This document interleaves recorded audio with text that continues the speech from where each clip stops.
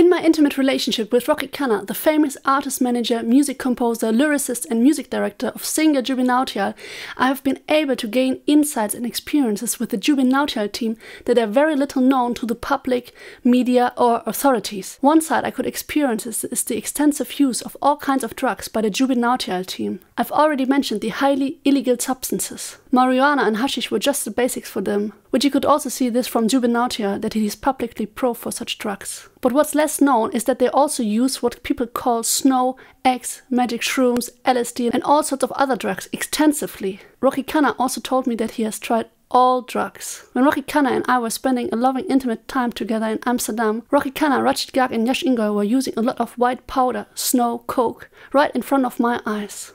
Them would take more than 20 to 25 lines of cocaine at least every night without making any difference in their behavior to me. They are very accustomed to using drugs. Sometimes Rocky would sneeze very quickly a few times after taking the lines of coke. I also sneezed like that when I drove Rocky Khanna to the airport in Düsseldorf without having ever taken any cocaine. But Rocky Khanna said that I might have gotten some cocaine from kissing him after he had taken cocaine. It was always Yash Ingole who prepared the lines of coke for Rocky Khanna, Rachit, Garg and himself. Yash Ingole would use a kind of plate. He would heat that plate up with a lighter, or in my house they would use my microwave, so that any kind of water would come out of the cocaine. And then Yash Ingole would prepare the cocaine with a hotel room entrance card, kind of like shrubbing over this white powder,